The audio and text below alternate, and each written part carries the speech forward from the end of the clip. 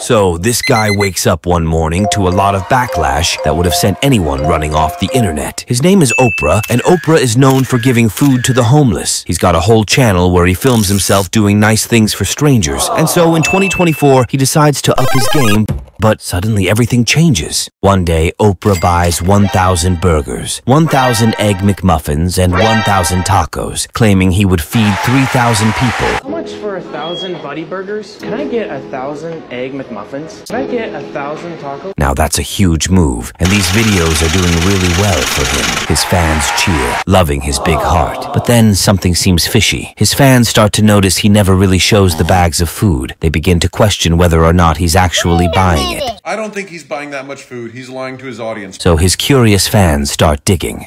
They start contacting the restaurants he bought from. Did Oprah buy all that food? Or was it just a way to get more likes and views? Then boom, the truth drops. I actually got in contact with one of the employees and they confirmed he didn't actually buy 1,000. A restaurant worker confirms that Oprah only bought 20 burgers, so that's 980 pieces less than his claims. Imagine the uproar. His fans are split. Some defend him, saying, at least he's still helping, while others feel he shouldn't have lied. After everything blew up, Oprah decides to come clean. He makes a video to say sorry for not being honest. I just want to say that I did not buy 1,000 burgers. I essentially was just trying to add clickbait to those videos. Honestly, I made a mistake and I should. And this is well received by a lot of his fans.